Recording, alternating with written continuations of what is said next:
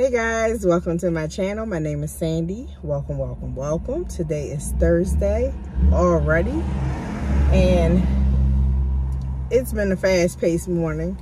Woke up because I did go to bed early after a wonderful dinner with my husband. It turned out nice, guys. I enjoyed myself, and the boys went to bed, of course, and yes, I had a good night. Went to my mom's house this morning because my sister had to leave out, and I watched the twins, which was a pleasure. And yeah, chilled over there. And now I'm in front of the boys' school, or my son's school, and y'all know how that is. So you are going to hear some cars because it's a busy road. But today I wanted to talk about he knows who his wife is. And usually when a guy meet you and tell you, eventually start to get involved with you and then tell you that he wants you to be his wife. Proverbs 18:22. He who finds a wife finds a good thing and obtains favor from the Lord. You know also whether that's good for you, And this is coming from a standpoint of knowing the word and being followers of Christ. Not just being a Christian, but knowing the word and being followers of Christ and loving God and being consistent with renewing your mind. Big difference. So, he knows. And there's some men that don't even know God. They know also. Because God put that in them, They find her for wife.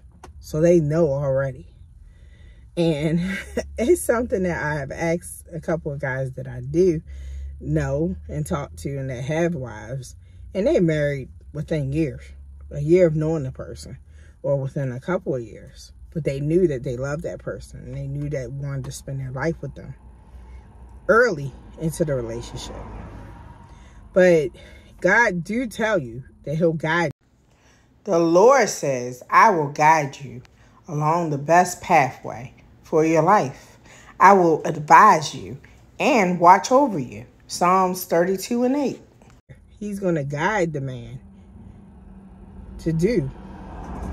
And he guides us also in all our ways. Like he guides us. We'll know if we want them to be our husband. I know I knew. And I also married somebody of a mirror image of me, which is equally yoked. It means that they're a mirror of who you are. Because when I ended up getting married or were proposed to, I was not all the way in Christ. I was saved, claiming I was saved, but I was not obedient to his word and being consistent with renewing my mind in the word. So I was just like him. And now I know, and I want to, inform people that there's a better way. Do not be unequally yoked with unbelievers. For what partnership has righteousness with lawlessness? Or what fellowship has light with darkness? That there's a better way. But he knows. But that's where I was when I married my husband. Me and him were in the same place in life. And we grew together in the word. We grew together in a lot of things, which is a blessing. But in some cases, like my mom, she raised us. She didn't want us to marry people that were not equal to what we were. And it just so happened, I was not all the way in God. So it produced something that he knew of God through me.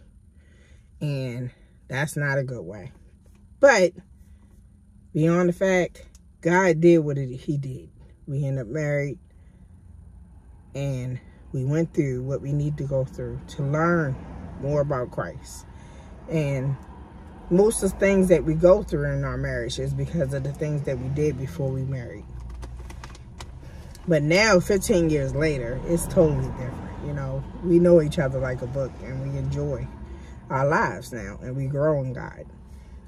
But that's something that I know. God instills that in a man. It don't take forever, you know? Okay, the next one is peace. God gives peace to both the man and the woman through his word. And he gives them an unction. So, yes, he gives peace. And let the peace that comes from Christ rule in your hearts. For as members of one body, you are called to live in peace. That way you know that you know you're supposed to marry that person. Okay, guys, the next one is he loves you like Christ loved the church, which means like Christ loves you. So yes, that's the next one. You'll know. Husbands, love your wives, even as Christ also loved the church and gave himself for it. Ephesians 5:25. Because he loved you like Christ loved the church. And Christ loved the church enough to give his life for it. Keep that in mind. Your family and friends that are within the body of Christ will approve, which means that they will say, hey, he's a nice guy. He loves God. You know, they can see it. They're the outsiders looking in. So it's important for us to, you know, be around family, especially the body of Christ. And I know people like, I don't care if they like, no, I cared. But once your heart is already, like my mom told me, once your heart is already caught up in that person, you don't care. So that's why it's good to bring them around. That's what I did when I was dating. I made sure I brought them around my family. And it was crazy because this one guy, he said, oh man, your family, they really love. And they talk about God all the time. And he said, you know, I'm not looking, this is not what I want right now. So it scared him away, but I was blessed that, you know, he decided like he didn't want that. And it was awesome, you know? So yes, bring the guy around your family. Bring the woman around your family. So they can approve it. Don't mean that they got control, but they'll let you know what they feel. Another thing, talk about what your expectations and of that person. Like, what do you expect from a wife or husband? What are your beliefs on raising a child? Do you believe in spankings? If they're in the body of Christ, they believe whatever the word says. But it's best to talk about those things like finances, overall, your beliefs, the political views you have. Because it's two people coming together as one. So I'm going to write a list of things out that you should, you know, talk about. It's very important to talk about it. So guys, that's it for today. Enjoy your day. And this is just a couple of things that I had going through my mind. And I wanted to bless you. But have a nice evening. And I pray that you continue to be consistent in prayer, because that is our connection with Christ. Read his word. Stay connected. Stay connected to God. Especially nowadays, because it's a lot going on. When I say a lot, it's a lot going on.